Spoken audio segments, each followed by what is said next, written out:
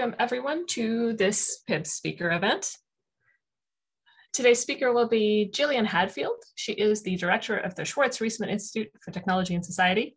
She's the Schwartz-Reisman Chair in Technology and Society, Professor of Law and of Strategic Management at the University of Toronto, a faculty member at the Vector Institute for Artificial Intelligence, a senior policy advisor at OpenAI, and a trustee of the Cooperative AI Foundation. Her current research is focused on innovative design for legal and regulatory systems, for AI, and for other complex global technologies.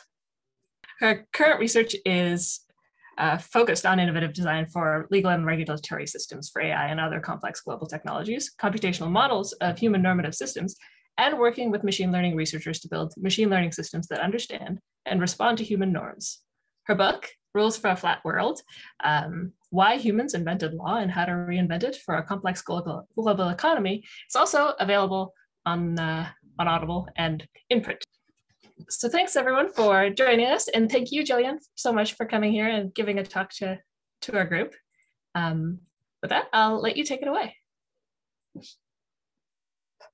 All right, thanks, Cara. Hi, everybody. Really delighted to have a chance to talk with you all today, and I really do hope it will be a talk, a dialogue. I don't know if any of you have been participating in the Cooperative AI Foundation seminar series, but I'm going to talk about the same things there that I was talking about here, and a big piece of that was like, what does the research agenda look like here if we really think about what we need to be studying in cooperative intelligence. So I would love to have a chance to talk with you about your ideas.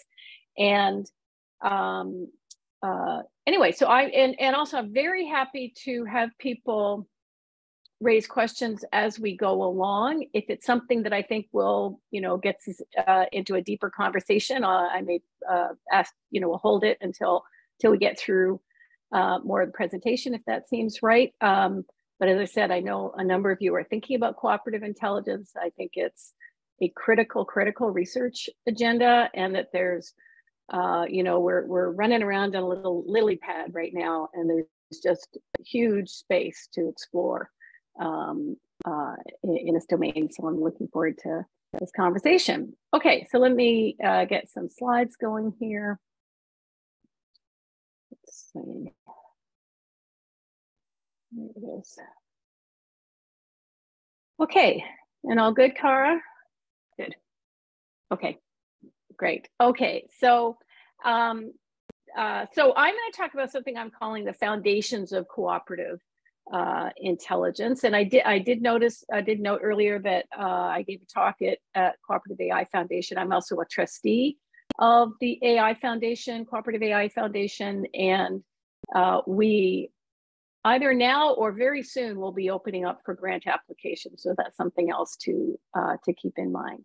Does everybody see everything okay? Yeah, okay, good. All right, so let me just say a little bit to start about the nature of the research that I've been doing for many years from a lot of different directions. I've been working on AI related topics for probably 5 or 6 years now. But generally I work in what I call the theory of normative systems. And the methodology I use there is my PhD's in economics. So I've got formal training in game theory and math econ. Within economics, I would describe my domain as primarily institutional and organizational economics. So studied a lot early in my career on contracting and complete contracting, bargaining theory, and so on. And then I started thinking about legal systems, which are one of our normative systems from a design point of view. Interested in legal theory. That's the another methodology I'm using, thinking about the theory of what legal systems, and now more generally normative systems, are designed to do. And of late gotten very interested in working with computational methods and multi-agent researchers. So I'll talk a little bit towards the end of this talk about some collaborations I have with multi-agent team at DeepMind. Okay, so let me start off with some definitions here, and let's see. Here we go. So what I call normative, the concept of normative infrastructure, I mean by that term, the institutions, behaviors, and cognitive architectures that support what I call normative social order. And by normative social order, I mean, this is very much from an economics perspective, an equilibrium supported by third-party community punishment of behaviors classified by a community as punishable. So I think of a normative social order as consisting of two elements: a classification institution that classifies all behaviors as this is okay, this is not okay, this is punishable, this is not punishable, this is good, this is bad. That there's a classification institution that performs that classification, and you might have overlapping classification institutions in complex societies, but you want to try and think about a simple society here. That there's a classification institution, classifies behaviors as okay, not okay, and then coordinates and incentivizes third-party punishment in order to drive behavior towards the behaviors classified as okay, acceptable, and away from the ones classified as not okay, not acceptable. Now, I think one of the things I found in the last several years working with people in computer science and from technical backgrounds, and frankly, from a lot of other social sciences as well, a lot of this is quite invisible. And in some ways, I think that's what's so powerful about human normative social orders. It is largely invisible to us.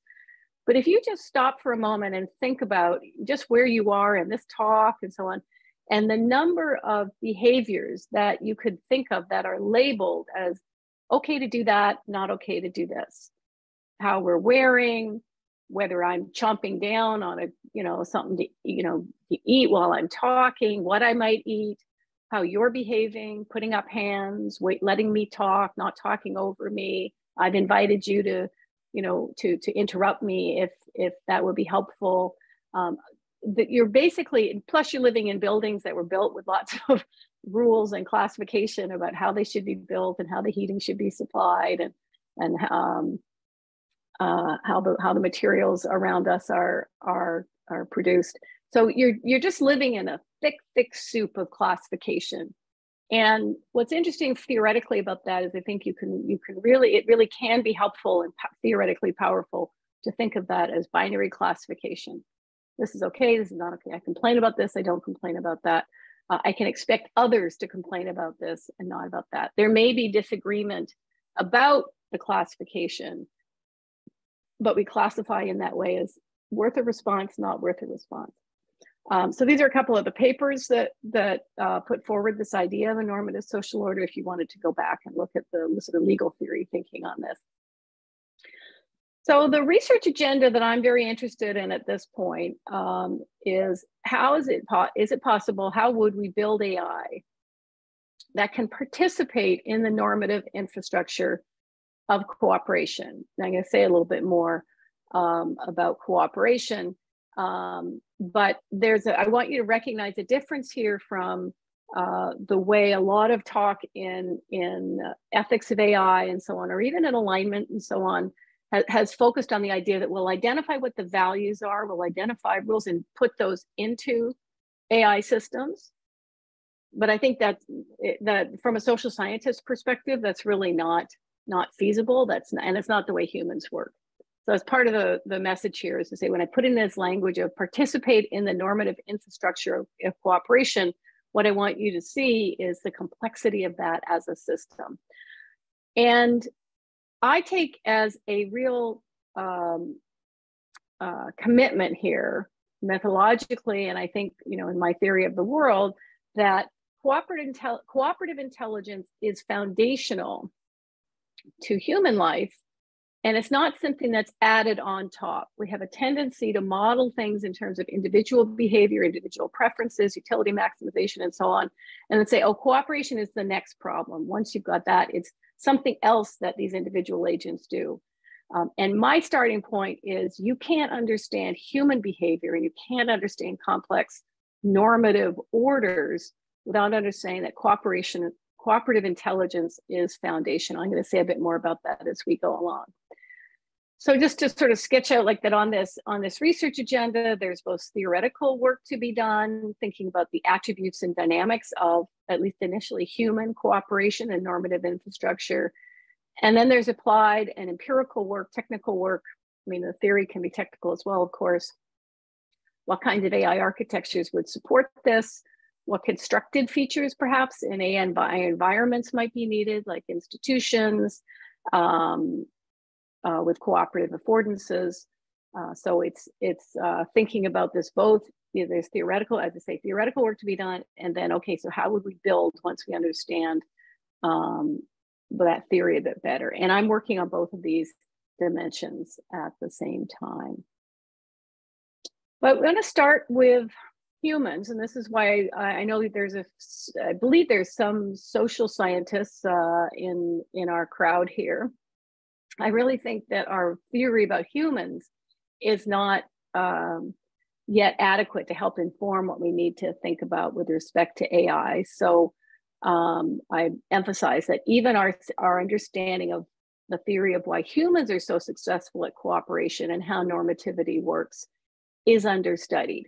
We have tons of people studying the content of particular normative social orders. So all of our, Western philosophy, for example, is about how to understand the relationship between values and ideas in a tradition of Western philosophy. We have sociologists who are studying the norms at play in all kinds of different environments. Anthropologists who go, conduct ethnographies and look at detailed analysis of the norms and the normative, the rules, the content, the substance of those rules in lots of settings. And we have economists, doing models that are normative in the sense of we'll define efficiency as a normative goal, and now we'll analyze how different policies or market structures would impact efficiency. But the theory of how humans do this at a meta level is deeply understudied. So that's also kind of a call to arms for those of you who are interested in this area. Now, I said it's understudied. There are wonderful contributions still to look at here. Those of you who might know the cultural evolution literature, there's some in that literature: Boyd and Richardson, Joe Henrich, Sarah Matthew, Muthu Krishna, and others who are thinking about the structure of cooperative systems, normative systems, and how they evolve, and not the specifics of individual ones. Some of you may know Christina Bicchieri's work, the theory of social norms. She's thinking very structurally about how normative systems work. And as I mentioned, this is also where I've been working. And the framing question for this area of work for me is to ask, what are the attributes of cognition, behaviors, technologies, and institutions that have evolved among humans to keep groups stable, low conflict, productive, and adaptive? And you can see my sort of origins in economic thinking here, saying that stable groups are essential for cumulative culture, which is social learning, for the division of labor, specialization, and technological progress. So when we think about humans as really this, very unusual species that have achieved levels of well-being, welfare, far beyond any other species. Sometimes we think, well, that's because of the brain. Well, obviously it's partly because of the brain, but it's fundamentally because we have figured out how to maintain complex groups long enough that they, can, and low conflict enough, productive enough, adaptive enough that they can continue to learn, continue to expand, continue to become increasingly complex. Now, again, we live in environments where we're alert to lots of conflict and failure and ways in which this is not true. But again, it's a bit like that, the invisibility of all the structure that's in place that you kind of need to see it. Yeah, we're paying attention to really important conflicts and failures, but it's built on a system of enormous cooperative, stable system. And stability is just one of the most important things for a group, because you really can't do anything else if your group isn't reasonably stable. Just pausing here in case anybody wants to jump in there. Okay, let me keep going along, but please do stop me if you'd like. So this is why when I think about cooperation, I say the most fundamental form of cooperation that humans engage in is the cooperation needed to create and maintain the normative infrastructure of cooperative groups. So, and cooperative intelligence is the cognitive architecture needed to create and maintain the normative infrastructure of cooperative groups. So part of what I'm calling for in this research agenda is a backing up a level of abstraction to say, when we think about human cooperation, we should analyze how we solve particular cooperative problems, but we should be thinking about how we're solving that fundamental cooperative problem of keeping our groups together and stable so that we have the capacity to solve all kinds of problems. And I also believe this is, when I mention here of cognitive architecture, I think this is, one of the most dominant factors in human evolution is the fact that we have developed the cognitive architecture that facilitates our participation in these groups. So, and that's not just learning what the rules are, it's learning that there are things like rules out there. And it's learning how to participate in punishing people for violating the rules, like using words in ways that are not that are dishonest. So Sarah Matthew has a wonderful paper with Rob Boyd where they argue that third-party punishment likely predated the evolution of language, because language requires confidence that words are being used sincerely, not with lies. And that's a normative, that's a rule. Don't say lion when there's no lion, right? Don't say, oh, sorry, I came back with no berries. The animals got them, or I spilled them when you ate them, right? And those are norms about how you use language. Norms that it will be enforced by the community. If you come back and say these things and people discover it's not true, that you'll be punished within the group. Maybe just by being, people are less friendly with you and they won't want to spend as much time with you. That may be the punishment. But it's a very interesting idea that even predates language. So as I sort of alluded before, the current or standard approach in economics and what I see in the AI alignment world is to begin with individual optimizing agents and strategic interaction, and then to analyze cooperation as some kind of a superstructure built up on top of the individual agent mode. So it's methodological individualism on steroids. We can model an individual, and then we can place that with a utility function and information states and beliefs and so on. And then we can analyze cooperation as an interaction between one or more of two or more of these individual agents. And there's lots we can do with that. So many of you will recognize sort of the prisoner's dilemma and the way we analyze that in economics and game theory. And this is obviously something that a lot of people in AI and AI alignment and in cooperative AI are thinking about. How do we solve the prisoner's dilemma when A and B are engaged in this kind of a strategic relationship? And the solution sets we think about are primarily ones that involve second party enforcement or retaliation. So tit for tat or self-enforcing agreements, looking for subgame perfect Nash equilibria, grim trigger strategies, right? We basically solve this problem inside the box. We say, this is a complete description of the strategic situation, and we look for solutions within this box. And I think one of the motivations for me of doing this work is, I don't think we can solve this problem inside the box. And it's highly restrictive, got a very small solution space. That's one of the things you'll take away if you go and study what's feasible. If you're thinking about what's stable, equilibrium, there's a limited set of things there's a limited set of agreements that can be self-enforcing, right? There's a limited set of strategy pairs that can be in that game, a sub-game perfect Nash equilibrium.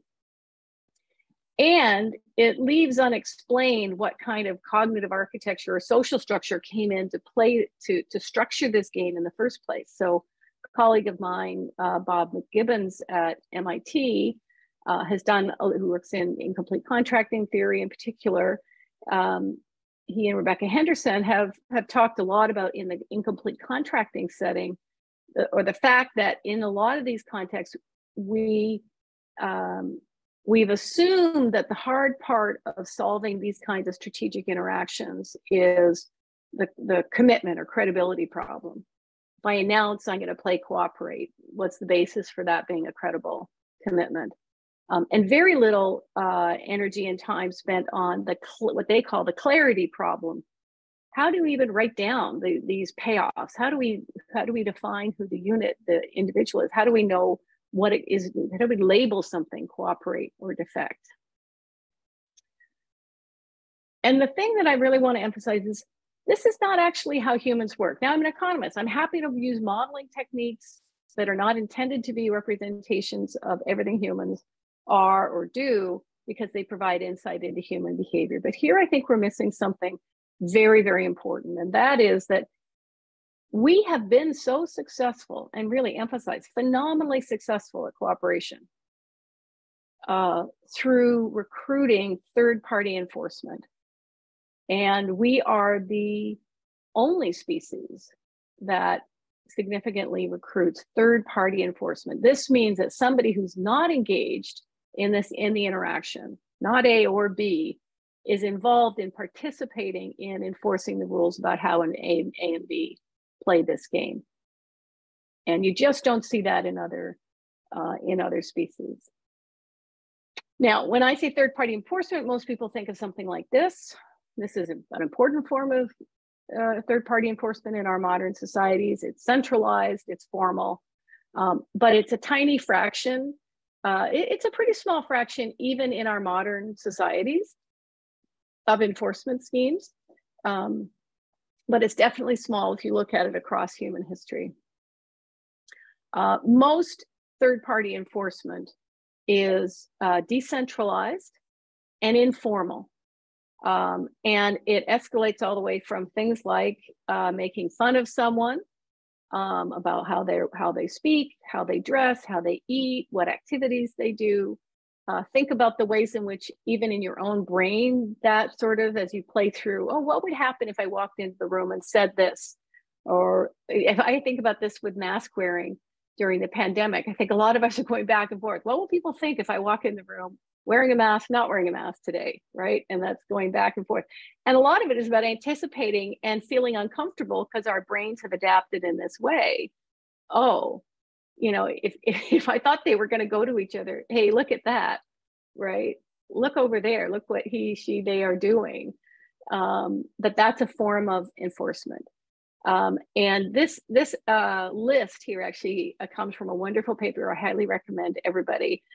Polly Wiesner's Norm Enforcement Among the Johansi Bushmen, in which she, her ethnography was to pay attention to the enforcement mechanisms and the multi-person, three or more person conversations about norm violations.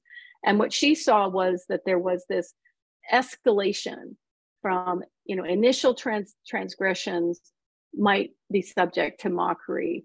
That might escalate if there was no response to some mild criticism, harsher criticism, ultimately to exclusion. And exclusion, being kicked out of the group, is the dominant method the big hammer that humans have used throughout history is exclusion, being outlawed, thrown out of the group, thrown out of the family, and cut off from the benefits of cooperation.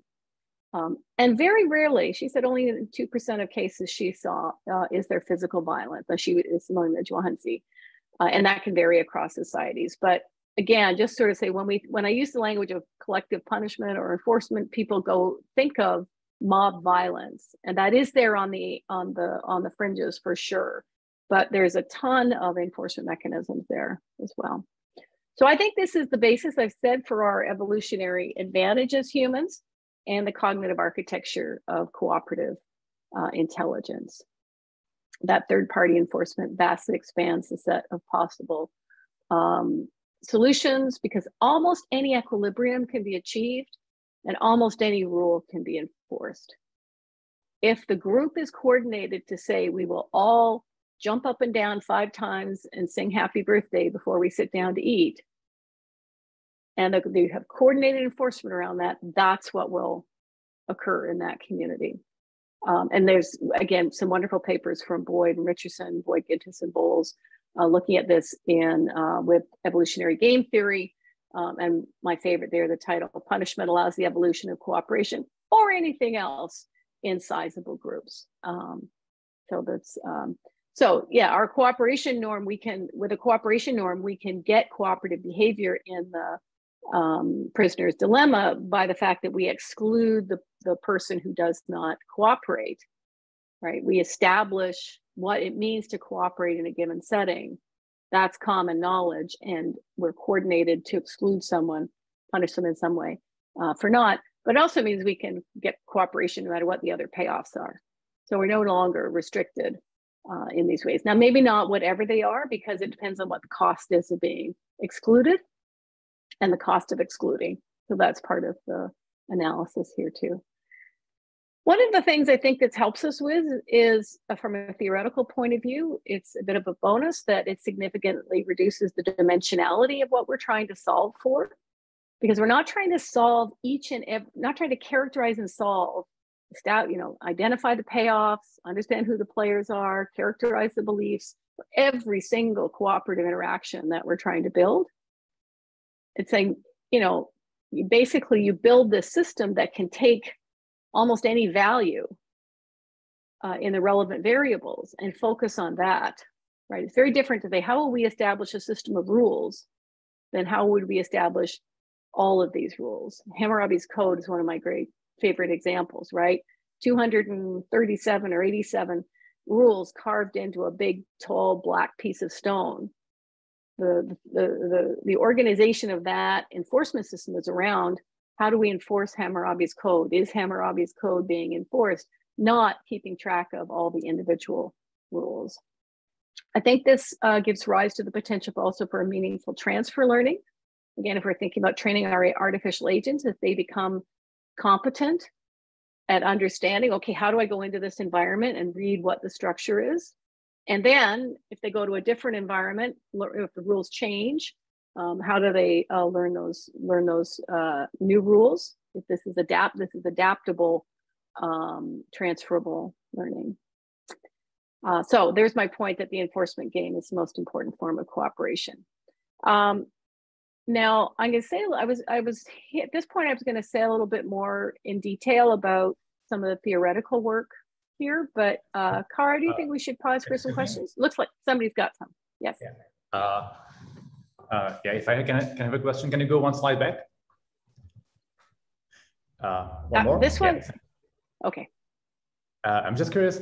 So I really like the point about reducing dimensionality, where each agent is only trying to solve sort of local, I want to adhere to the norms while also achieving some selfish goals of mine. But I don't see how sort of evolution of the whole system works out, or something like adapting to the system to the actual goals of the group. Something like if the norms, or a different question would be, how did the norms actually emerge? Because it seems Yes. like if you reduce the complexity where every agent is only optimizing for themselves, how do they make sure that that the equilibrium they end up in is actually somewhat adequate? Yes, yes. Okay, that's great. And actually, that's sorry, your name is this? Tomáš. Tomáš. Hi, thanks. All right. So actually, that's a really great question for me to go to this slide here, and then to go back to because this is what we were. My co-author Barry Weingast, who's a political scientist at Stanford. This is what we were thinking about. This is 10 years ago. This is thinking about how could we model legal systems. And as I mentioned earlier, we said, okay, if we want to have a reduced, we're going to have a minimalist. We wanted to put as little into the assumptions of this model as possible. So we said they're all individual maximizing agents. So I'm using that methodological individualism. And we have two things. We have a classification institution and an enforcement mechanism. And the fundamental question we asked in this paper is, what do the characteristics of the classification institution have to be in order to induce? We have a very, very simple little model. It's just, we have it in buyer-seller context. There's a seller out there who's cheating both two buyers. How do they coordinate third-party enforcement? So you and me, Tomáš, and we're both agree to punish the seller for violating the contract with each of us. So I come to your aid when you've been the victim of a breach, and you come to my aid when I've been the victim. And so that's the theoretical problem we were solving for. And we ended up in a theory here that said, fundamentally, what defines a legal order is that it has generated that is based on, somehow this group has managed to establish a classification institution that is unique, that is stable, that has these characteristics we called legal attributes of generality and prospectivity. It is the authoritative steward of the classifications. Now, the point there is, so your question was about where did the norms come from? So we started off at the end of legal theory, with legal theory, right? So which is we live in legal orders. Most of us around the world live in legal orders. And we were saying, and precisely what defines a legal order is it has an authoritative, unique classification institution that announces what the rules are and resolves ambiguity in the rules. So we hadn't actually thought about cultural and alternative theories prior to that, but I would say prior to that, we have classification institutions that are discursive and emergent. So if you think about Polly Wiesner and the Johann Sie, living in bands of say 25 or 30 people and having conversations daily about behavior. And basically you get into a 2 or 3, 4 person group and you talk about the behavior of others and you settle on, was that okay or not okay? And that's an emergent method for settling on the norms. But it's precisely going to your question about how do you adapt the content of those norms, because that's what we need to do. Environments change, populations change, causal understanding changes. And this is why I say there's evolutionary pressure to come up with other methods in order to be able to adapt those rules more quickly. So we ended up at a definition that said a legal order is one that can change the rules without disrupting equilibrium. Last year, we said you don't have to wear a bicycle. Nobody cared if you wore a bicycle helmet while bicycling. Or maybe some people thought you were silly. But then we had an announcement that there was a rule that you wear the helmet while bicycling. And if we've managed to recruit the enforcement around that, particularly the social enforcement around that, that would be a legal order. So just to, I've said a lot because there was a lot I wanted to say about these concepts here, but your question, where do the norms come from? is a fundamental challenge for the normative infrastructure to solve for. And if you if you step back and say, that's actually, so now you want to say, look at a particular community and say, okay, how does that community establish what the rules are? And what mechanism do they have, if any, for adapting the rules? So again, I see sort of legal order as emerging in response to the demand for the resolution of ambiguity and the adaptability of the content of norms in ways that allow, without disrupting equilibrium. You don't have to say, I'm leaving this group and setting up my own group to create new rules. Does that make sense? Is that? Yeah, thanks. I was basically curious about when you're modeling those systems or looking at the systems in reality. I mean, I can imagine that some groups or some cultures would have sort of top-down systems, so they would establish something like a government that would somehow indirectly, like that's one social technology for actually creating those norms. I was more curious. I mean, I can see that. I'm not sure how I would model it. So I was more curious about the sort of like, if I imagine a tribal group, which probably doesn't have that. Maybe they somehow implicitly have that, because there is probably something like the group of elders or something like that who might have much more influence on changing the norms. But still, that feels more like it's working within the system. That it's more like those three people have a discussion about the norm, and then those five people have a discussion, and it's somehow feels like something which feels like it could be more modeled inside of the system. And I'm sort of like just curious in this direction. Also, I don't want to like derail your talk. So I'm most interested whether there are some thoughts in this direction, or maybe if it appears later in the talk, or what do you think?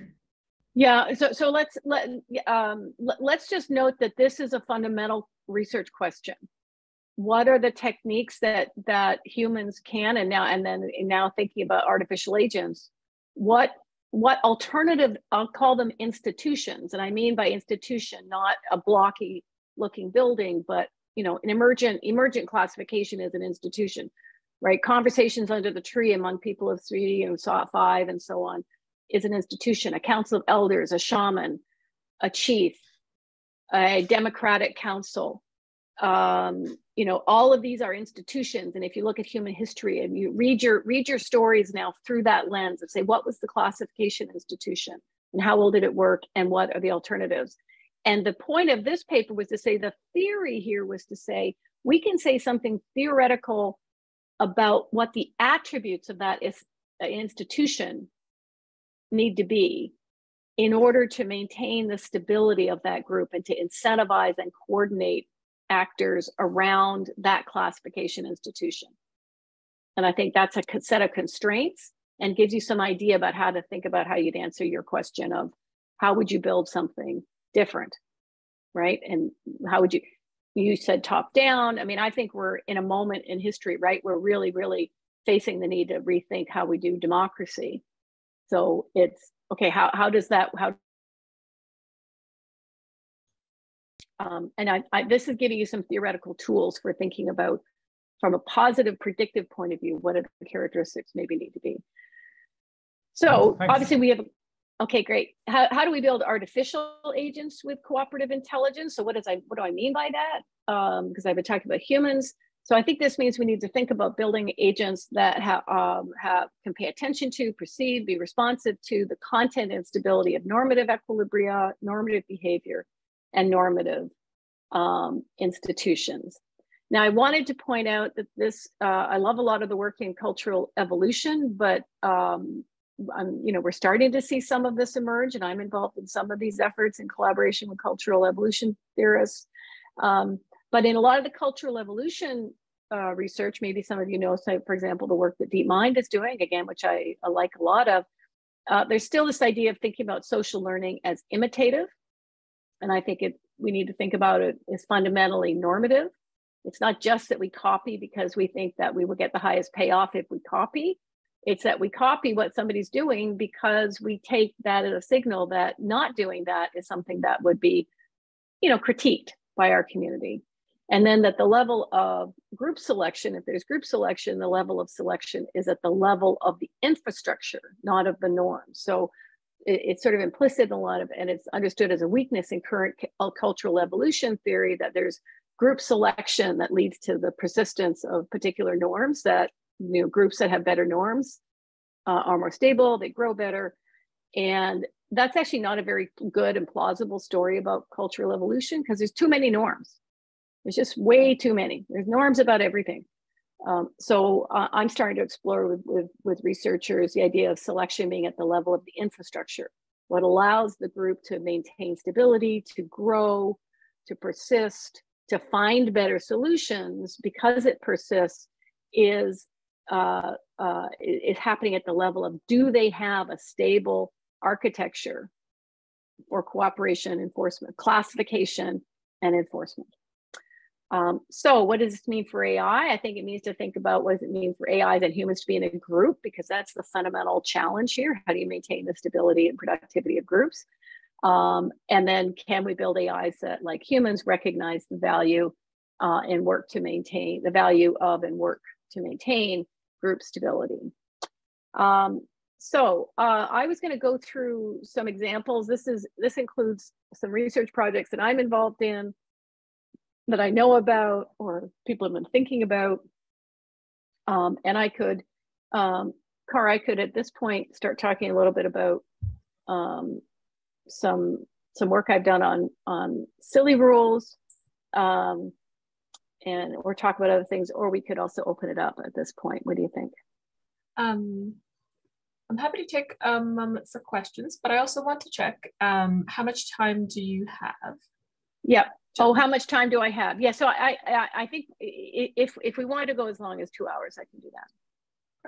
Right. Yeah. In that case, I think maybe taking a few minutes of questions, if anyone has any, and then we can carry on with the next bit of what you tell us.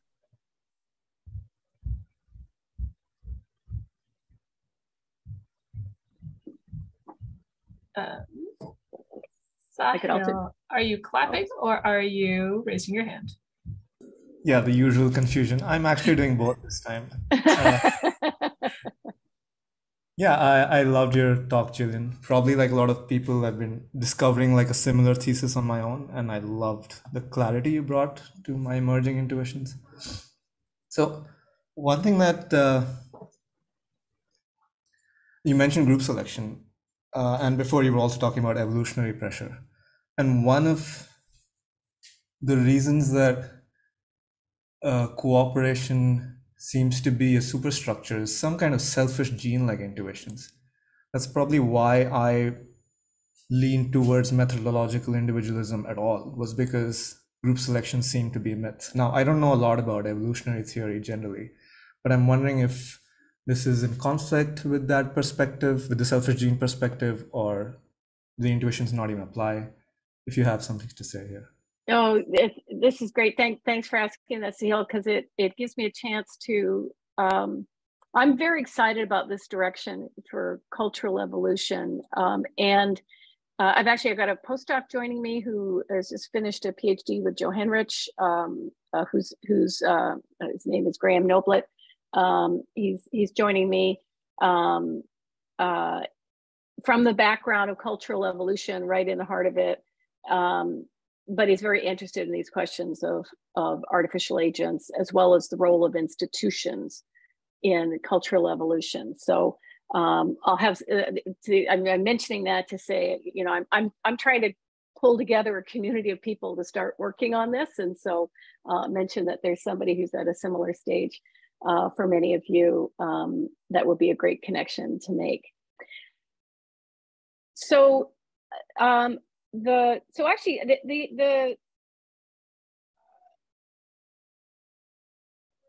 relationship between these ideas and like concepts of the selfish gene and the idea of, you know, humans evolved from that kind of genetic competition, that it was, you know, genetic selection, and the idea of sociobiology, which was you know, very hot when I was at your stage. I actually just finished my PhD, and I read book, Boyd and Richardson, The Evolution of, I think it's called The Evolution of Culture.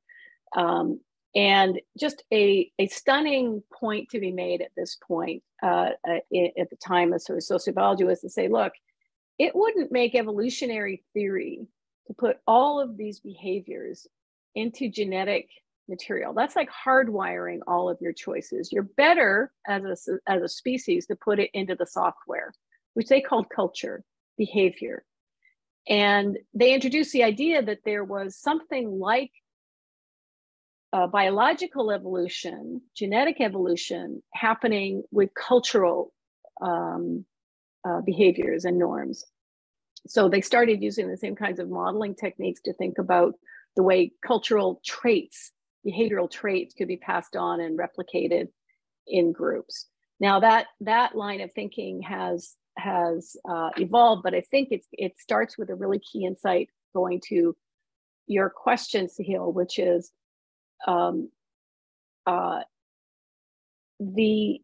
the behaviors that we're talking about here that I say these cooperative behaviors are rooted in the evolution of something that is built on top of, is not reduced to genetic evolution. And so if you meant selfish gene in the sense of actually the gene, right? Evolution, genetic evolution, extremely good basis for saying, no, you can't get this through genetic evolution. You know what? And this kind of goes to Tomas's question. That's really, really slow, right? Just how on earth would we handle pandemics where we have to fundamentally change a whole bunch of behavior if we were, you had to wait for genes to evolve, to mutate and evolve in the right way. It's undirected. So I think of even culture as coming on as a much better adaptive mechanism, right? So the idea that the group can have norms and that those are flexible, and it's the plasticity of norms that makes them such an incredible source of adaptation. And what we're adding to that is the idea that then we can get infrastructure, the goal of which, again, going back to my exchange with Tomas, is the goal of that is to how can we get that adaptive mechanism to perform even better?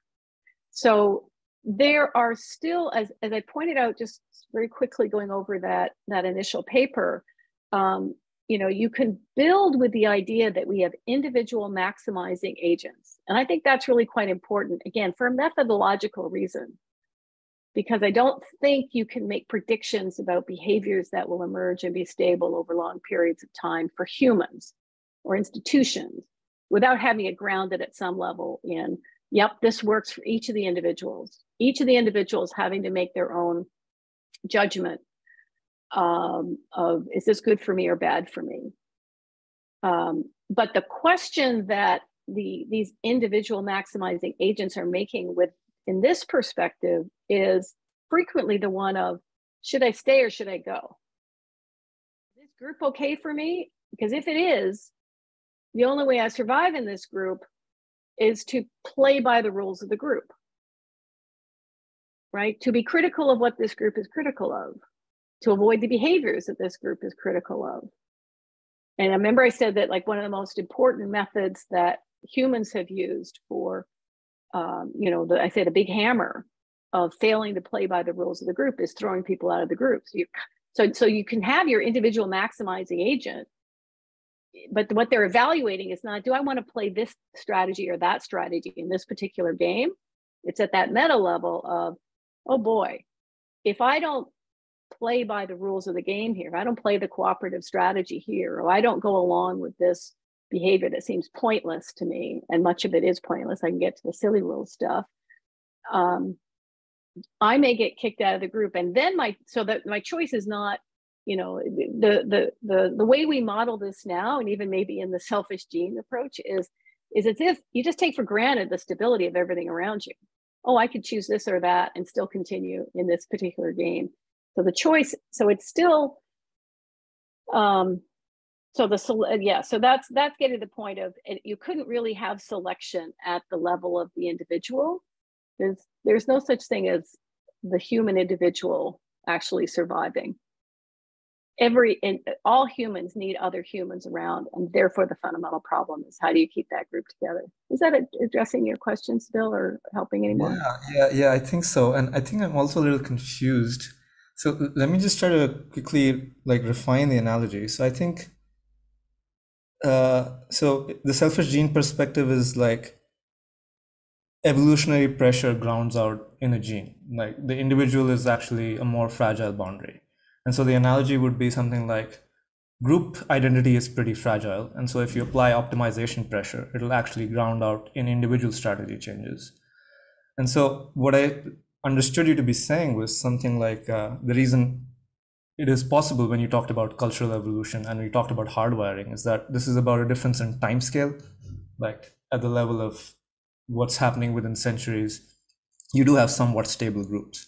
But then you did bring up the question of, you did point out that actually people are constantly thinking about, exiting and entering groups. And then that seems to say again that actually group identities are fragile. So that would actually undermine group selectionism from my perspective. So I'm a little confused about that. Okay. Yeah. So I want to say, pick up in there the idea that thinking about the group is fundamental. That's the first order. Like, so that for an individual to say, in any choice I'm making, what's the impact on my connection to this group, right? So I think that I agree with. Now, I didn't intend to say people are constantly thinking, should I stay or should I go from this group? I did say that. I did say that they're thinking about that all the time. But the answer usually is, oh my gosh, I need to stay. I need to not get kicked out. Right. That's actually that it's because so think about the evolutionary context in which humans emerge, right? And the way in which a lot, for millennia, right? The way in which a lot of our institutional precursors and probably our cognitive architecture as well is getting laid down. Those are settings in which leaving a group is a very, very high consequence decision or outcome. So either deciding to leave or being kicked out. And people do get kicked out. They get banished, and maybe for a period of time, maybe not permanently. And people do leave, but they don't leave. They try not to leave on their own. They try to leave with others. And so think about the coordination of that. And the consequences are quite great because you abandon all those benefits of that make a group such a value. All those benefits that a group can generate: specialization, shared protection, insurance, risk sharing, all of those benefits of the group. So I think probably my language of it's that constant, should I stay or should I go, is what was confusing to you, and it was probably not a good way of putting it. It's really, we do think about that, but in the vast majority of cases, it has to get quite bad before we say, I'm going to go. Right. And even then, I can't go on my own. Yeah, that clears it up completely. Yeah, thank you, Gillian. Okay, great. Anybody else want to jump in here?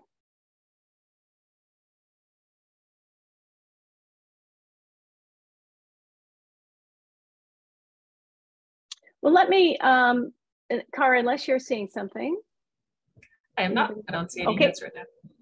Okay, so let me push on, and I'm going to talk a little bit about some of the work I've been doing, and that'll also give some more perspective on what we mean here.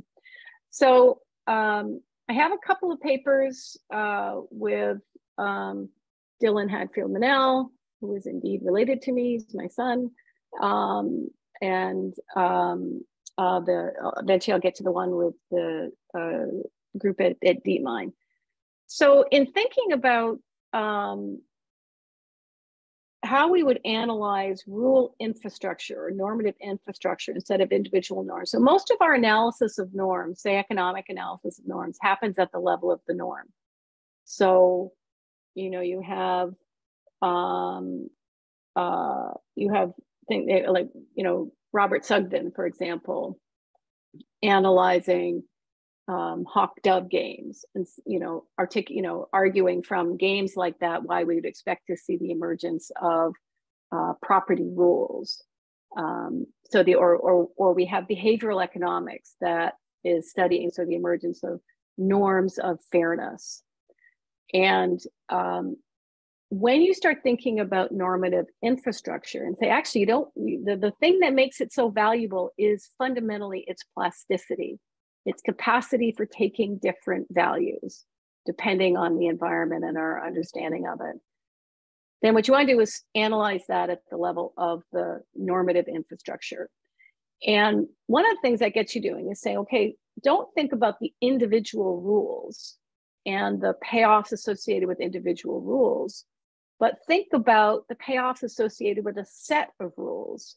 And this is actually one of the things I think was one of the, as I was first starting to think about this stuff, and I mentioned already Hammurabi's code, the reduction of dimensionality, the idea that it's the attributes of a set of rules that matters and not just the individual rules. Obviously, the attributes of the set, the payoff of the set, is a function at some level of the payoffs of the individual rules in the set.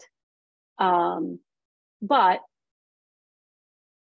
what we're looking to do is stabilize that set of rules. And what this led was to thinking about what about rules that don't have any positive welfare impact in the set.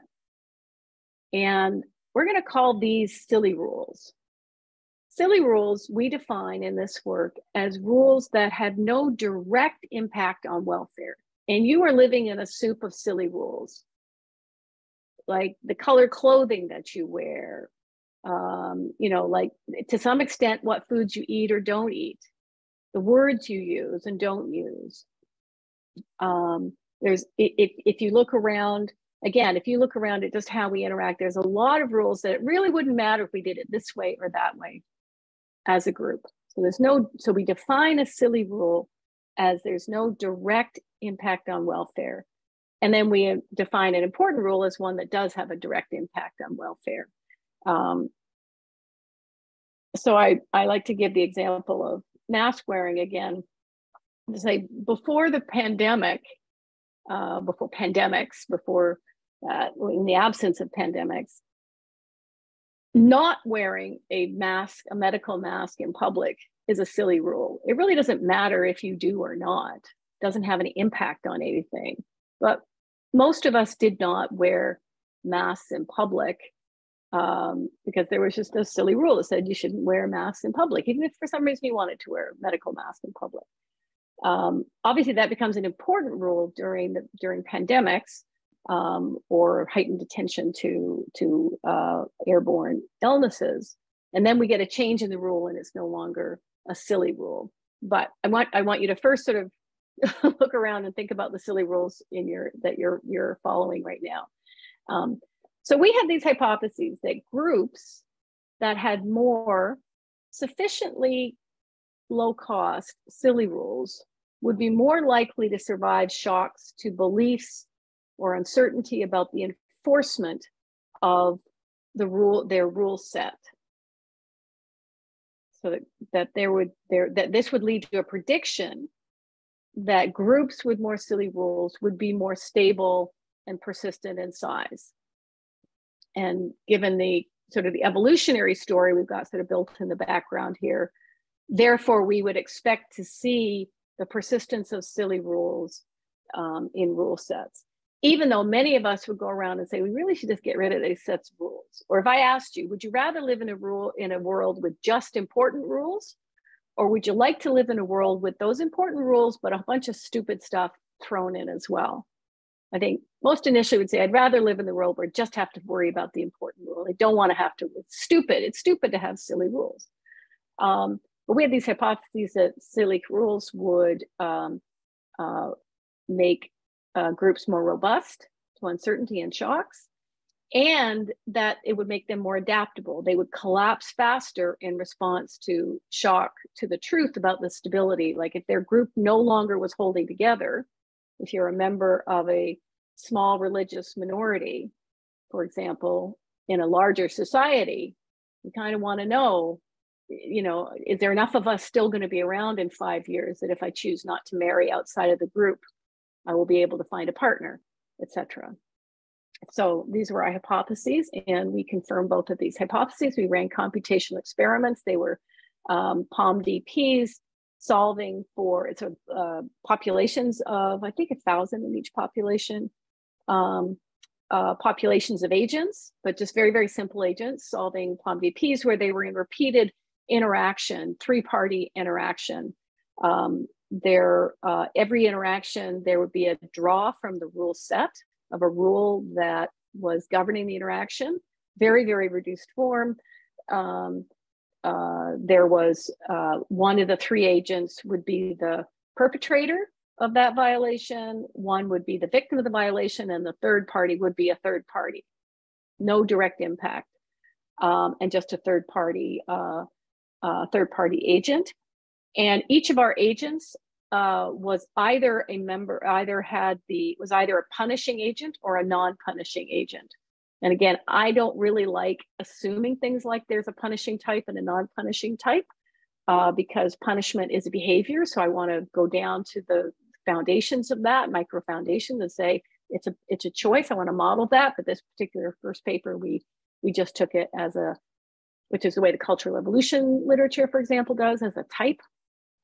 And what we were looking at was the size of these groups, because after each interaction, agents had the option to decide to either continue with the group, go on to the next interaction, or to leave the group and take their individualized risk-free payoff. And what we did was initialize, we sort of assume that all that this has been running long enough that everybody understands how it works. So we weren't training these agents in any sense. And then imagine there's a shock to the community. So it's originally in equilibrium. There are enough punishers in the group that there's a high enough probability that in a random three-party interaction, that third party is a punisher who will help deter. And then we gave our agents the opportunity to signal that they were punishers before the violation occurred. So having a punisher in the group would deter the violation, although that ends up being not terribly important to the results. And so what can happen in this setting is, so if we're in a stable equilibrium with enough punishing agents, individuals will say, oh, in expected values, staying in this group is worth it, because at some point I'm going to be in an important interaction, it'll be an important rule, and the likelihood is high enough there'll be a third party who punishes in the group, and so I'll be protected against the violation of that important rule, like theft of property or breach of contract, something like that. But if that probability, that belief drops far enough, the agent says it's no longer worth staying in this group, because the benefit of being in the group is the enforcement of these rules. And if I don't think there's enough punishers around, no point being in the group, I might as well go take my safe payoff.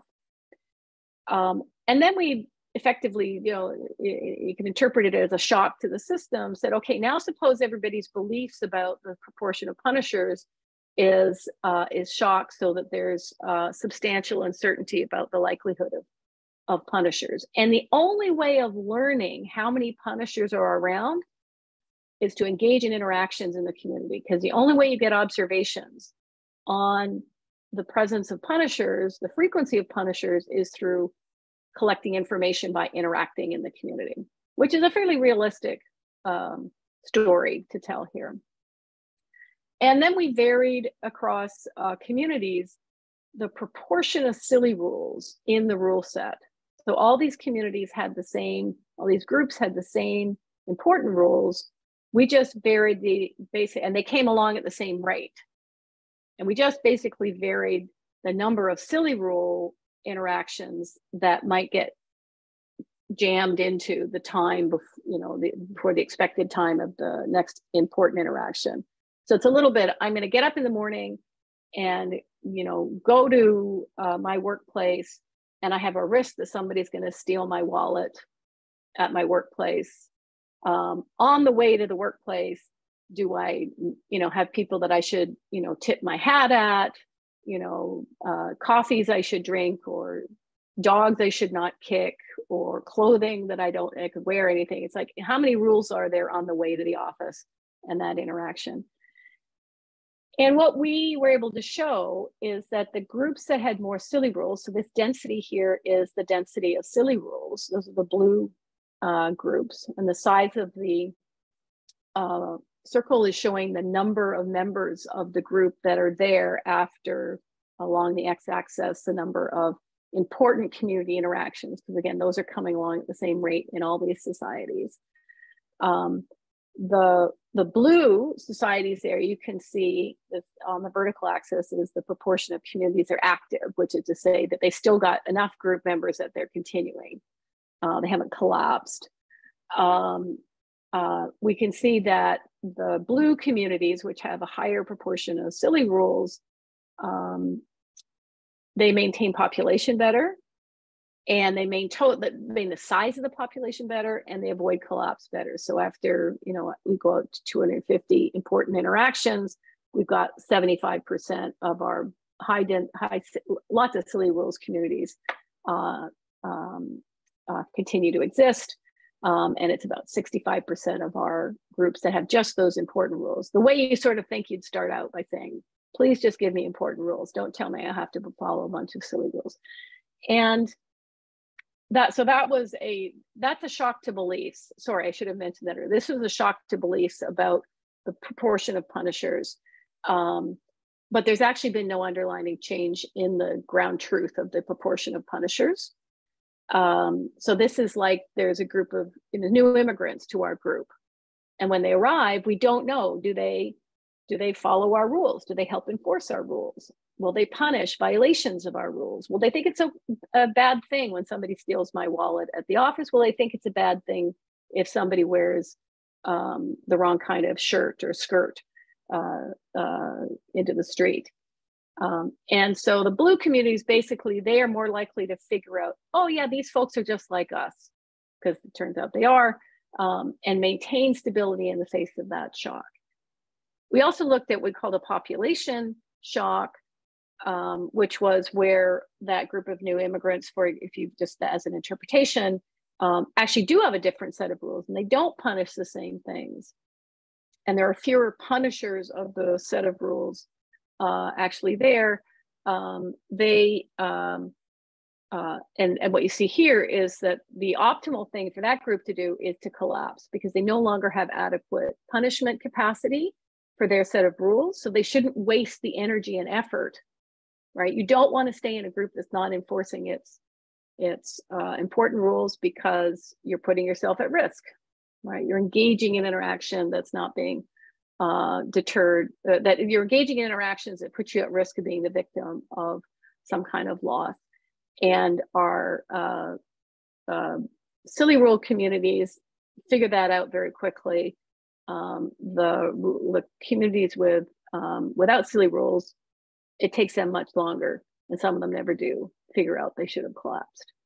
So the insights from this is that normative infrastructure with a lot of low-cost silly rules is providing more information about how effectively the group is enforcing its set of rules. So that is critical information for the decision-making of each of those individual agents. And so you want to think of that as an information problem, that if you weren't thinking about how do we maintain normative infrastructure, you wouldn't be thinking, how does somebody know that they're in a stable group that enforces the rules? And this is actually something that I think is really important for this idea of thinking about the cognitive architecture of the maintenance of normative infrastructure, is, our attentiveness to enforcement behavior, and our attentiveness to the likelihood that our group is still in a stable equilibrium. And in this sense, silly rules are promoting group robustness and adaptability. Does anybody want to ask any questions about this paper? Yeah. Tomasz? Yeah. Thanks. So I understand this is meant mostly as a simple model, but an objection that comes to mind is along the lines of, some of the important norms that are actually costly to maintain are probably maintained differently than the low effort norms of sort of, I don't know, pretending outrage at someone violating like a non-costly signaling rule.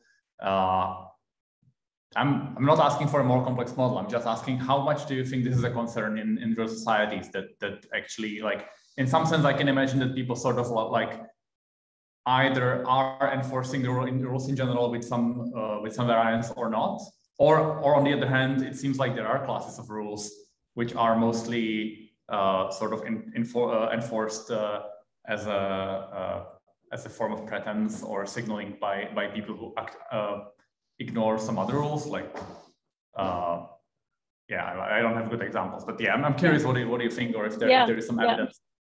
No, it's a critical question, because the fundamental mechanism that's at work here is the idea that observing behavior about the enforcement of silly rules is informative about enforcement of important rules. So we could accommodate in this model, that we could accommodate a lower likelihood, right? We could accommodate that a silly rule has a lower likelihood of punishment than a violation of an important rule. We just need some correlation to get predictive power, so that because you think about that POMDP structure, right? The reason to stay in the group is to collect information, and you collect information by interacting. And that's only valuable. The silly rule interactions are only valuable if they're going to help you predict how violations of important rules will be treated, whether they'll be punished.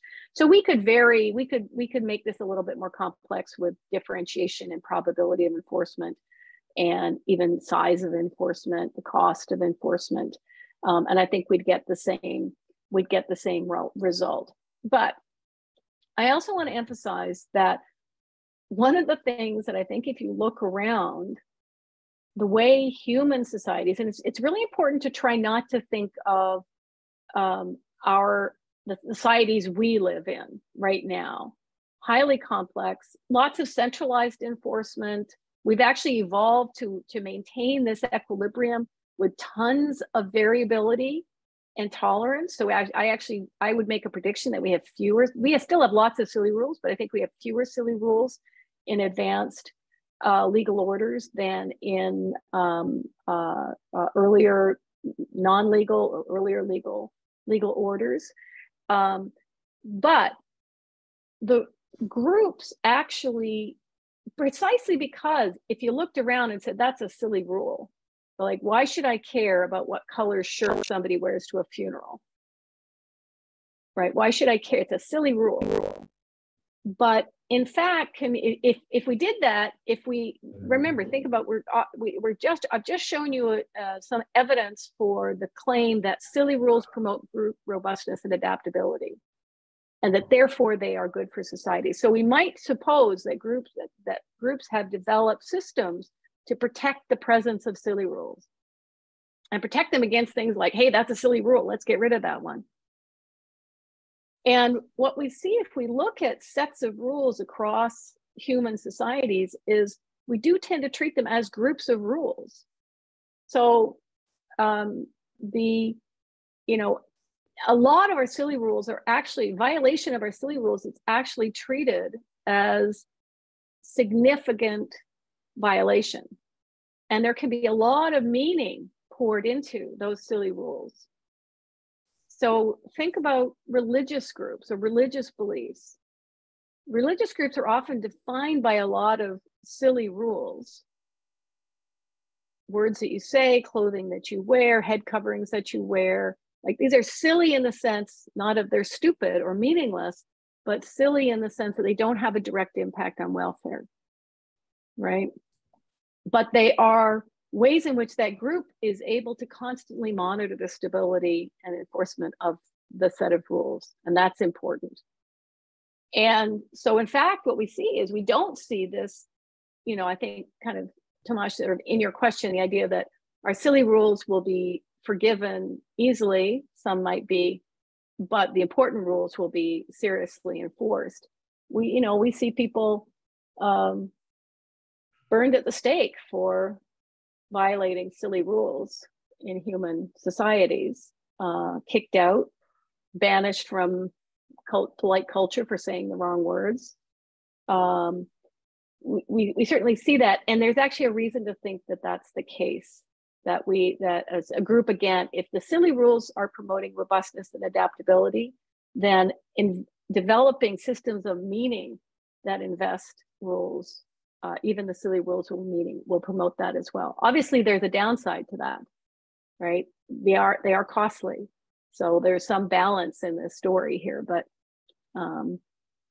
yeah. Mm-hmm. Anyway, it'd be a great thing to explore. It'd be a great thing to explore, but I've got stories about it. Yeah, thanks. Yeah, I understand that like one paraphrase would be that the silly rules, like the adherence to silly rules, is a signal of willingness to adhere to the rules in general or to the group, or and also like the rules that you mentioned, like even just wearing different types of clothes can be costly. Like the cost is not high, but then by them being somewhat costly, it is actually like a more robust signaling.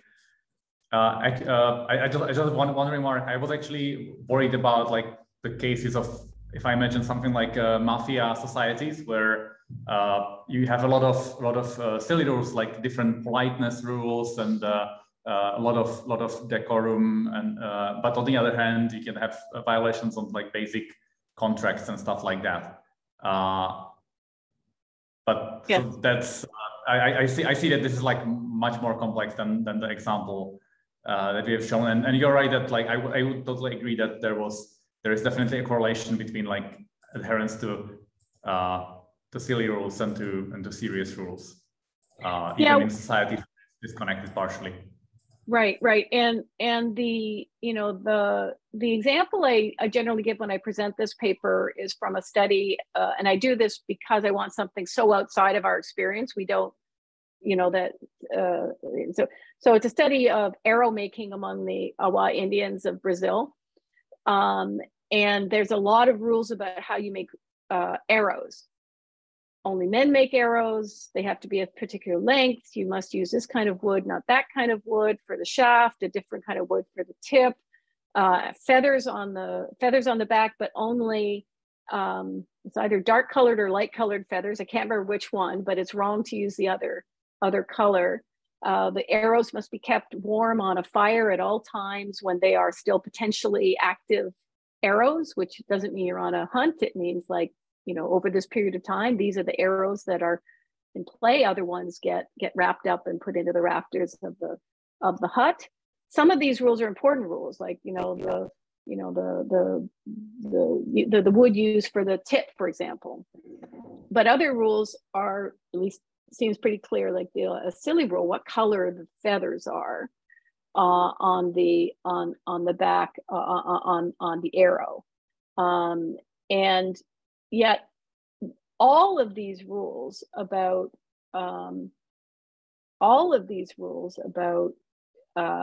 how arrows are made are considered tremendously meaningful. So like the color is interpreted as I think they have to be dark, not colorful feathers, so dark feathers perhaps, because colorful feathers are used in religious rituals, and women work with colorful feathers producing artifacts for religious rituals, and arrows are about masculinity.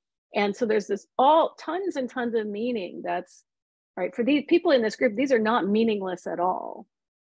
They don't go around thinking what silly rules we have, right? They go, no, they've invested these rules with great meaning. And I think that's true of most of our silly rules. Most of us do not think that our rules are silly. Again, I'm using a very a real economic definition of a silly rule, not my assessment. What a stupid rule. Why would you have that rule? So I think that's just going back, the idea about meaning is I think something important to look at. I did also want to, you said, that it could be signaling willingness to comply with rules. And I actually think that's a redirection I'd like to make in a lot of this work, because there's so much focus on the idea. The hard part is compliance. And so we look at willingness to comply and so on. I don't think compliance is hard at all. Because if you have an effective enforcement mechanism, compliance is what follows. Again, if you really take seriously the availability of enforcement mechanism, it's I comply because I will be made fun of, I will be criticized, I might be, people won't invite me to the party, they won't do business with me, right? I might ultimately get kicked out of my group. And so I don't think compliance is the thing to explain. I think enforcement is the thing. That's the great puzzle. How do you incentivize and coordinate third-party punishment? Why do people who have no business involved in this interaction expend resources to help enforce? And that's actually where this next, or is there somebody else waiting to ask, Kara, or can I move on? Sahil mentioned that he wanted to ask something, but I don't know if you want to ask that now, Sahil. What have we got? We still got time, so sure. Yeah, I had a different question, but I first want to ask Gillian if meditating on these silly questions, have you become less inclined to question things around you, lest it might start destroying important silly. So I guess what I go around saying is silly rules are not silly. I'd say be very, very careful before you destroy all your silly rules. So yeah, as well as when I sometimes I'm in conversations about how would we create a new, new organizations around AI safety and alignment. And I've been talking about silly rules for a long time now. It's a project's been on the go for quite some time. And it's like, okay, well, be sure to include silly rules in your set of rules that you want people to comply with, say AI developers, to avoid, development races of some kind. Like have funny colored hats, have weird things that you do at the beginning of a meeting, have, basically things that will give up, because the signaling is we're still on board. Yes, for compliance, but mostly for enforcement, to say these are the things that we do, and we will expend the effort to, the uncomfortable thing of saying, I'm sorry, you can't join the meeting until you go get your hat. Right? Because that's, you're looking for our commitment to the set of rules. So I don't know if that's what you're getting at, Sahil. But. Yeah, definitely. But this is really, shattering to me, which means that we can't really have sane policy discussions. Like I might say, see, this rule does not really help with anything. And then you might say, or someone with these insights might say, well, it's an important, silly rule. And then suddenly that's like a get out of jail free card for any existing rule. Oh, yes. But then this isn't anything goes, right? There's part of what I want to do here is say there's a lot of structure and a lot of theory. And if we really had identified it's a silly rule because it has no impact, I say, well, we could choose, maybe can we choose a different silly rule? Right? So, I've said that the definition of a silly rule is it has no direct impact on welfare. But maybe my group is maintaining its silly rules by imposing costs on others. By saying, oh, no, we don't allow people of that race, gender, orientation, culture into our group, which, in some cases might be that that's a silly rule from the perspective of that group maintaining the stability of its membership. But it could be quite costly to others. I say, Hill, I do think it does complicate policy discussions if you're not thinking about, if we're thinking, oh, we can just focus on the important rules. We say, okay, but maybe you want to make sure they're embedded still in environments that have silly rules, which we could change and we could choose different ones. Or that's the question. How much could we change them? Anyway, interesting to think about. Yeah, this is definitely very fascinating. Thank you. I also have another unrelated question, but I'll go after everyone else. Zach, did you have a question? Yeah, so I had a quick clarificatory question that I wanted to follow up with more involved question. So did you say that your intuition, or perhaps more than just intuition, perhaps you have evidence to believe this, is that as societies increased in complexity and scale, that the number, like the quantity of silly rules has decreased? I did say that was a hypothesis I entertain. I don't have evidence about that. I'll just casually look around, but I also could be wrong because hardly anybody's gone and done like the inventory. Right. Okay, cool. So what I was kind of wondering, and I was also just kind of interested in your general thoughts on this. But now I have a specific question related to silly rules, is that it seems like there's this, so there's research in cultural evolution, you might know it better than I do because this is new to me, that shows that there's like an informational threshold, that like once there's a sort of level of informational complexity in a society, the scale of the population can increase. And then like once the scale increases, then this like allows for more informational complexity.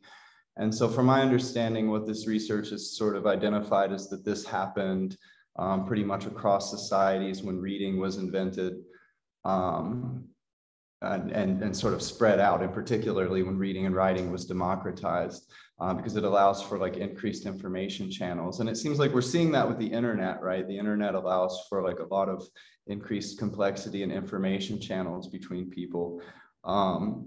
So I'm kind of curious in general, like what you think about that in relation to your research, but in particular, one thing that I was thinking about silly rules is that maybe once you have a more complex society, you actually might have like a higher quantity of silly rules, but just like a diversity of them, where you have all of these like micro cultures, right? You know, and you think about like internet culture, or just like think about like different music cultures, like punk culture, like rap culture, something like this, or all these different little micro cultures that emerge, like academic culture, or like even just looking at the difference between biologists and computer scientists or what have you. And so it's almost making me wonder if we actually might see an increase in the quantity of silly rules, but not universally accepted silly rules. And I mean, there's a lot packed in there. There's a lot you could do with that, but yeah, I'm just curious your general thoughts. Yeah, fabulous. So on the first point about increasing information and complexity. So let me just advertise my book, because like the basic thesis of the book is that human societies inherently become more complex. And I can think about that. You can think about it from an information point of view, but it's an implication of biology, but it's just an implication of, economist here, specialization and the division of labor. If you stabilize a bigger group, you grow surplus, you get increased specialization and division of labor. So it's one of the most fundamental economic insights, right? That the extent of the degree of specialization is a function of the size of the market, of the group, the way I think about it as the group. Increasing specialization, increasing division of labor, that's increasing diversity of participants, and introduction of novel behaviors that take the rule set that begins at start time zero. A group comes into existence, it stabilizes with a rule set, and because it is stable, it grows all kinds of novel behaviors. There's innovation, there's growth, we move to new environments, etc. We have new behaviors, and now we have ambiguity about the classification of those new behaviors, of novel behaviors, or old behaviors in new environments. And so the fundamental thesis of the book is that we see the emergence of law defined as a unique centralized classification institution is because there's a demand for resolution of ambiguity because of that increase in complexity. And that it's very to the point, right? That, yeah, and then when you're successful at that, you grow yourself into the next level of complexity. And so that's why I also think we're at a point in human history where we're saying, okay, our existing institutions for doing this work during industrialization, work during the mass manufacturing economy. They are not going to work. They're not working very well already, and they are not responsive to the speed, the complexity, the globalization of what we're facing now with digital transformation and AI. So absolutely that it's about changing. Now, your hypothesis about maybe we get more silly rules is what makes that a really interesting research question, because you've got two different predictions about what might be happening, and so like investigating that means it will be really valuable.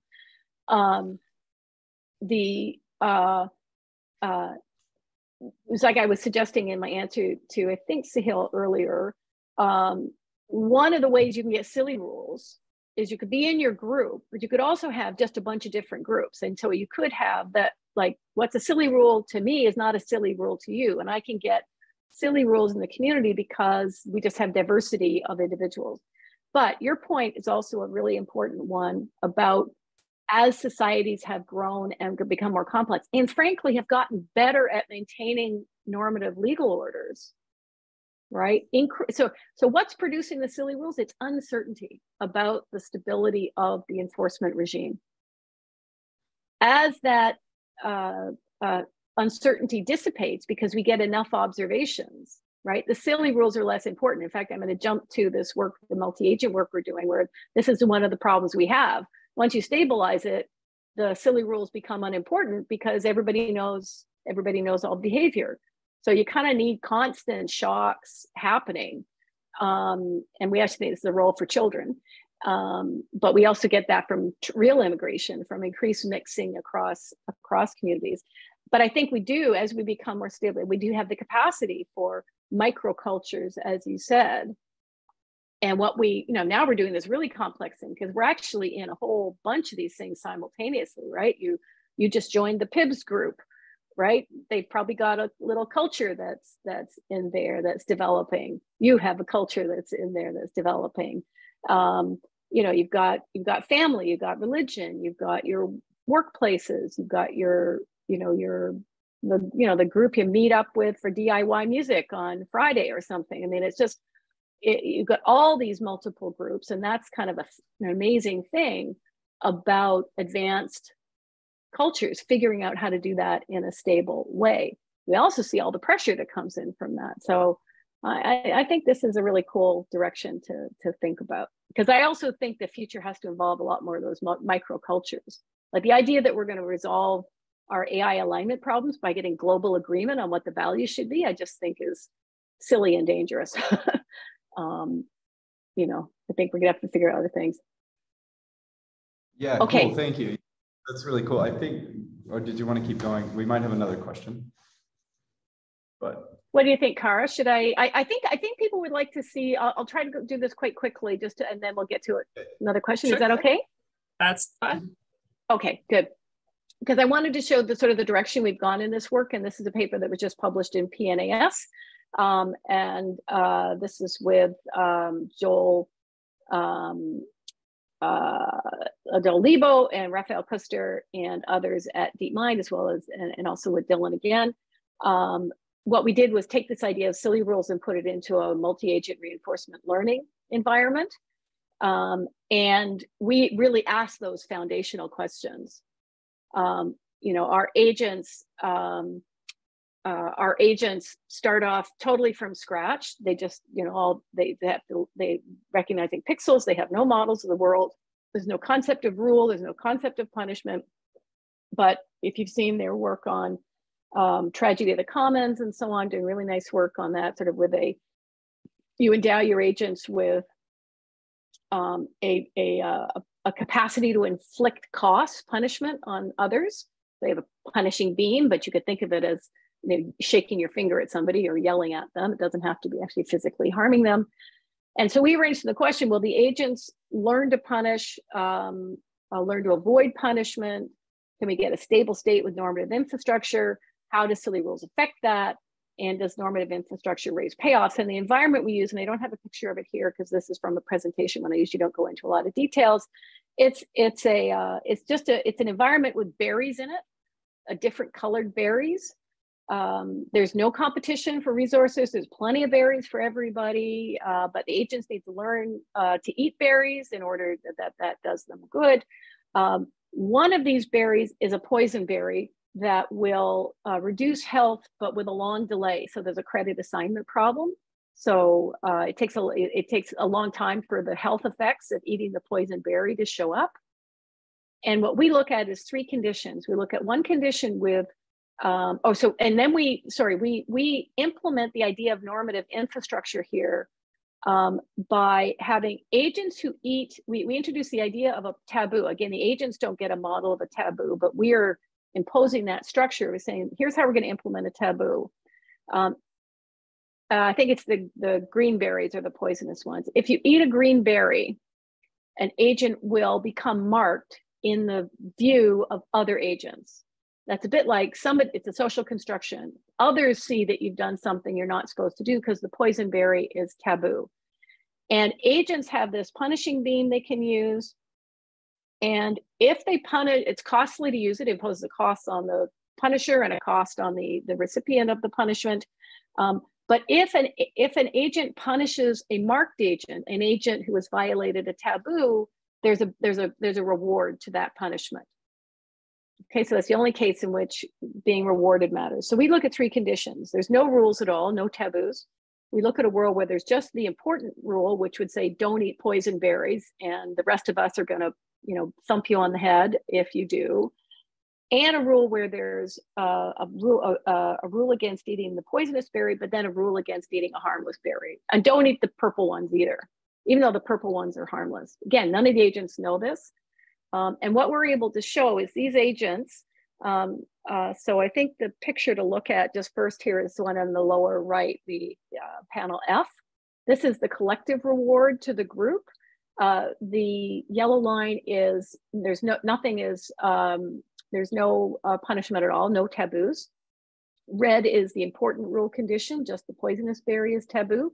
And green is the silly rule condition, the poisonous berry is taboo, and a harmless berry is also taboo. And what you can see with that green line for collective return, it's steps of training along the horizontal axis and return on the vertical axis. Of course, you can see that green line above the red line there, particularly through the middle sections.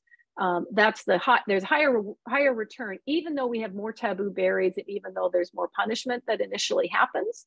You get higher collective return because that silly rule is giving these agents have to learn.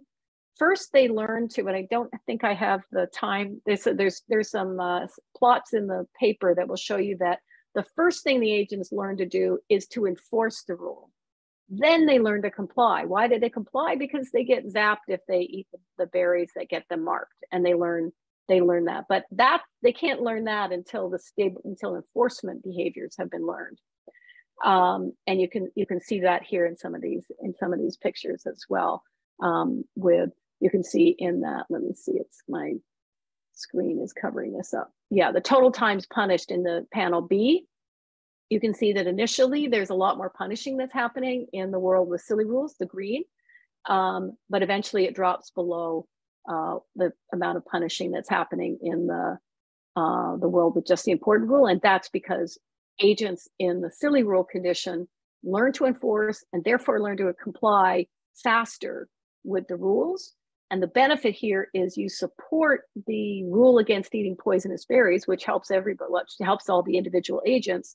And you do that faster and more stably with the silly rule there. And the fact, if you look at the panel D, total time since poisoning, this amount of you can see that the yellow condition with no rules, the agents never learn to avoid the poisonous berry. The credit assignment problem is too hard. The insights here, normative behaviors are supporting better choices. Silly rules are supporting learning of normative behaviors, enforcement, and compliance. And then this is my dig at using game theoretic approaches, even though game theory has long been my thing. Game theoretic approaches to predicting and explaining this will not capture this phenomenon, and therefore miss something important. Okay, and I'm done. So we've got another few minutes still for questions. Wonderful. Thanks, Gillian. I think I saw a question from Shim. So maybe we'll start with that. Cool. Thanks so much, Gillian, for I think the really fascinating talk. I think sorry, I need to make sure my mic is pointing at me. Yeah, I think I've seen like some early work. I mean, I think this research agenda of like building AI systems that try and participate in the normative social order seems like exactly right to me. And I think that's because at least in the near to medium term, we should be expecting to build like AI systems that sort of play particular social or institutional roles in society, right? Might have AI personal assistants, which might have different like norms they have to follow, from like AI that's performing certain kinds of roles of like public justice, say in like sentencing or judgments or whatever, like bail judgments. And so I can see like why it's so important in this like set of research projects you outlined to build systems that attempt to sort of infer or learn the existing normative social order, right? But I guess if I'm curious, it seems to me like one, if we stop at just building agents that just learn the actually existing rules by which society governs itself right now, then we run into like the problem of like conventionalism, where the rules that we actually have right now and consequently the ones that the AI systems follow are bad or like suboptimal in some way for the things we actually want as a society, despite the fact of competing values. And I think also you have, and you also have this, I think, related problem of like a lot of actually existing rules, whether it's in law or other social contexts, being like, as you've mentioned, like ambiguous or sometimes overdetermined, sometimes like in present but not enforced, and it seems to me like one solution to that problem, or one like technical challenge then for building artificial agents that are sort of norm compliant, is not just like learning the actually existing rules, but learning to extrapolate them or resolving conflicts between existing rules. And there I'm thinking that a lot of the stuff, you didn't say much about like how this relates to human moral cognition or ethical reasoning, but it seems to me that that's partly what we do in those contexts, right? Like when we think that there's like a rule which is bad, we try to like think, oh, what's the spirit of the rule or spirit of the law behind that, and like try to or when something is sort of not the contract is incomplete, I think we have certain meta norms for resolving those situations. But I think also like in cases where we are generally don't have like rules set out, we like try to see, well, what was the function of the rule in the first place, and like trying to like figure out like what would be the best thing to do in the context of like satisfy that function, right? And I'm curious, curious what you think of that, like as a sort of like important part of I guess this research agenda, and like and any other thoughts, I guess. Yeah, thanks. Lots of great parts to that question there, Shen. And I do know, I think you're referring to this Sidney Levine's work and with Josh Tenenbaum and others on moral cognition. I tend to steer away from that framework. I think I'm really interested in the cognitive architecture. I think that's a critical question. But I think the framework of my critique of all of our approaches, or other approaches on this, is that they look at the level of the norm, number one. And two, I think the moral reasoning literature focuses on the idea that, it's all this internal reasoning that humans do. And that it's this, that we do this reasoning, and morals emerge from and our moral behavior is governed by our reasoning about the morals, the moral principles. So like the idea of looking behind the rule for the function. I've seen the work on, is this a case in which you can cut the line for the cookies or whatever? And I think that is missing the massive amounts of infrastructure in place. So first of all, I actually think that moral reasoning plays a very limited role in our normative social order. So there's a lot of structure to the answer, how we answer the question, can you cut the line, right? So if it was your classroom, it's a teacher who resolves that. You may do the reasoning, but there's going to be an answer to the question, is it okay to cut the line? And it's going to be the group that's going to respond, and a teacher who's often in a position, or if it's in a workplace, right? There'll be might be a rule, but there would also be social norms around that. So I think I don't want to, I think we don't want to get too stuck inside. It's a little bit like, don't get stuck inside the game theoretic box. Don't get stuck inside the individual brain doing something called moral reasoning. That's a part, I actually think moral reasoning is a part of the infrastructure, right? We actually have, we put that into our institutions and we do use it, but less interested in the moral reasoning. And if it was that purpose is the right thing, that's not because that's given to us in the environment, it's because that's given to us by our normative infrastructure as how should I anticipate the way my community would label cutting in line. I should engage in reasoning about the purpose of the rule. And that gives me a good prediction because that's the infrastructure that I'm in. So I want to sort of emphasize that difference. Again, I don't mean to diss the moral cognition work. I think I just want to, I say, okay, but let's get it up to the level of cognition about what the rules are. And this is why also your first point about conventionalism, I want to take a different tack on that one. It's a little bit like when Tomasz mentioned, predicting who will comply. We have been very, very focused in this line of work on the individual norms and compliance behavior. And I'm sort of key messages are pay attention to the metastructure, pay attention to because the thing that is valuable about normativity is its plasticity, is its capacity for changing content and remaining stable. That's what makes it an enormously valuable tool that we've invented, structure that we've invented. And we're not selecting at the level of the norm.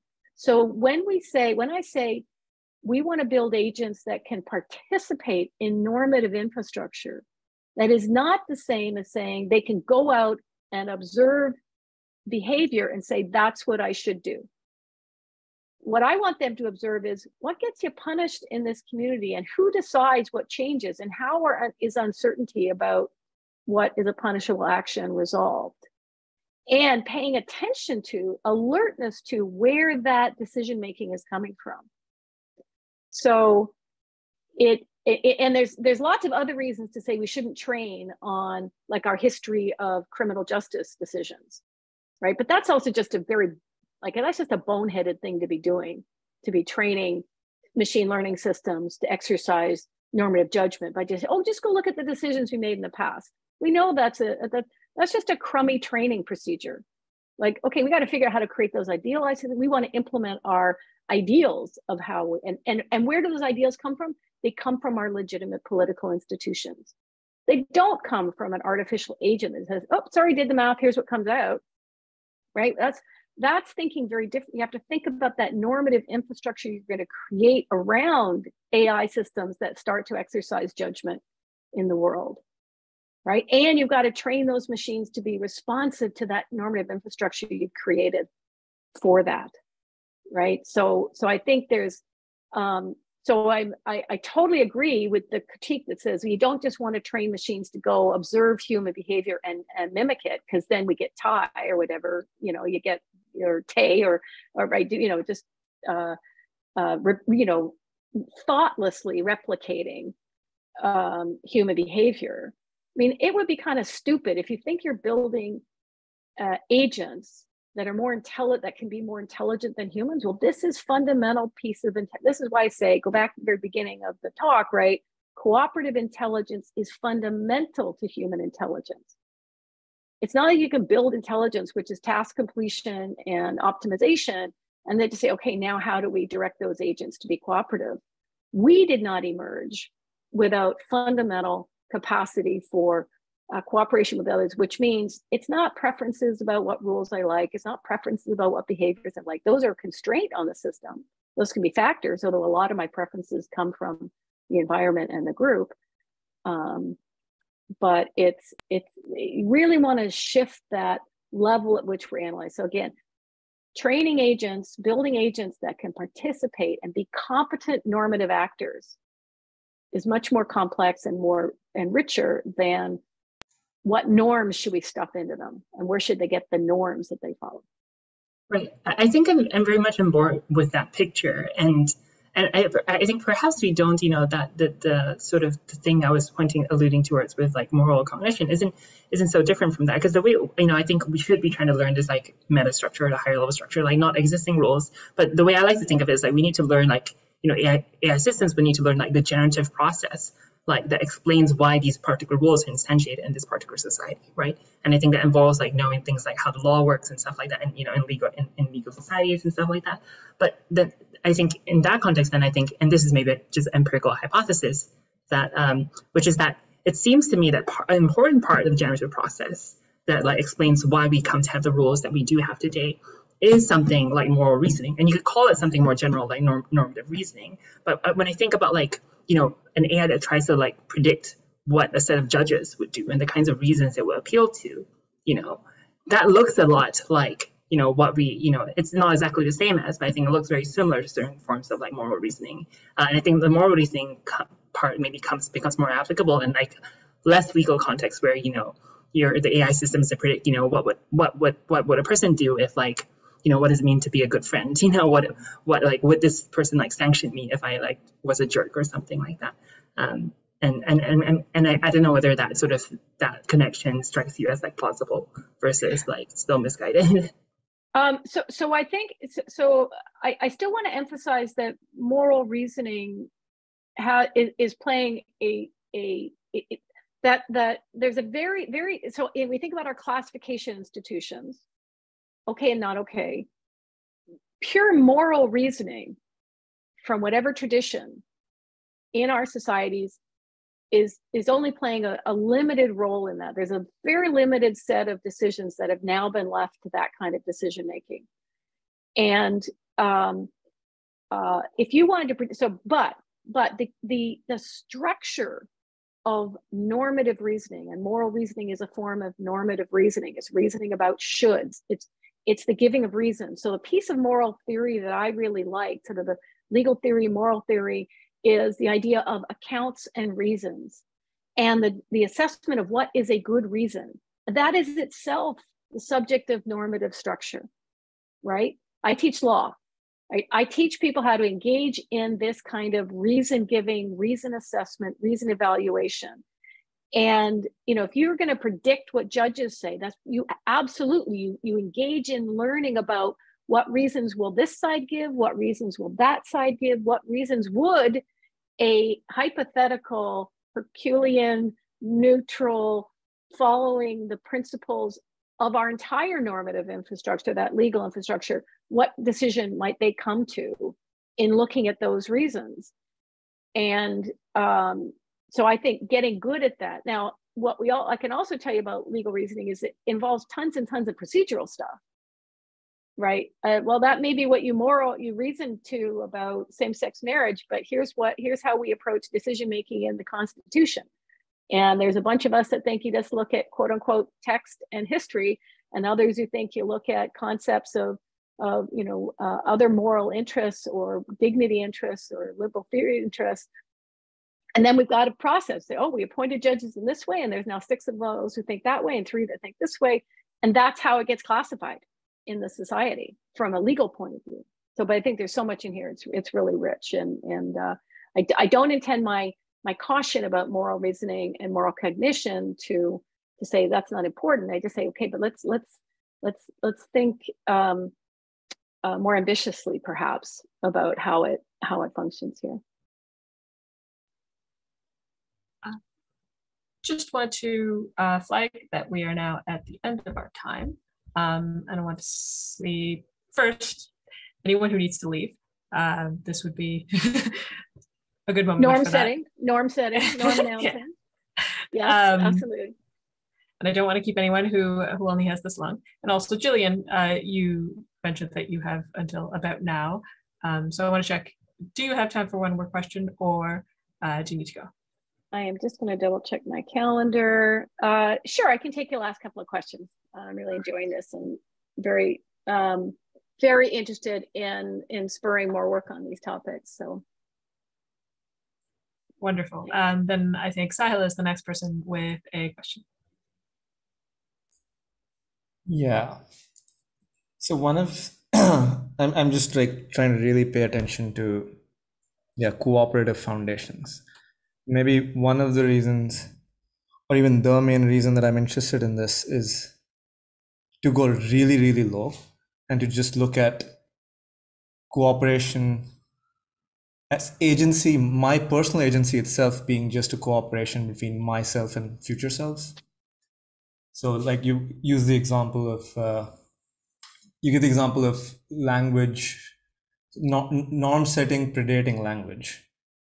And then I think about an internal language that I have to use as an agent alone. Like when I invent a new symbol for a concept and then I hand it off to my future self. And I'm wondering if there's any insights from these group settings to form a potential foundation of individual agency. Is that something that you've thought about? I guess I want to know whether the current agent and the future agent is embedded in a group, right? Which I think there's no such thing as a human not embedded in a group. So yeah. Well, just the way that you might talk about groups of humans being always embedded in larger groups, perhaps, but you could still talk about, like you could talk about two cultures in a country, and you could still talk about interactions between the two cultures. So in the same way, maybe an individual is embedded in a group, but the individual is a group itself of the various cells across time. So I'm wondering if we could apply similar principles. Yeah, I think what you need is, so it's very hard for me to think about normativity without that it's an inherently multi-agent setting. And that's partly coming from third-party enforcement.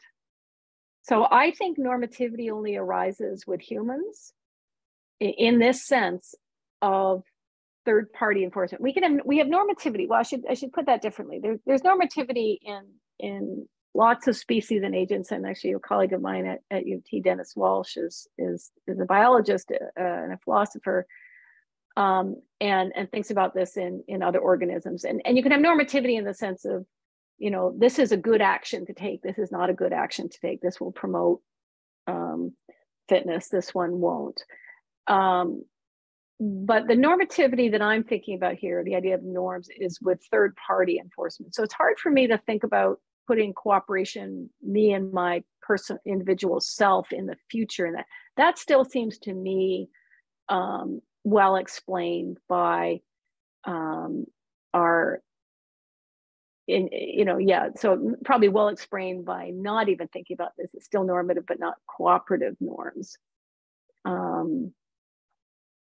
Because I do think that a lot of our individual behavior is, you know, Adam Smith talks about the impartial spectator, and Shen was here, we talked about moral reasoning earlier, and that's his interpretation of what morality is actually you're engaged in an internal conversation between yourself and the impartial spectator, like you're querying the impartial, what would an impartial spectator think of my behavior? And that's a representation of the group to me. Right, that's a prediction about a representation of how would the group evaluate this behavior. So I also don't think there's very much that can go on in our heads that doesn't involve that. So maybe that would be a way of thinking about me and my future self in cooperative.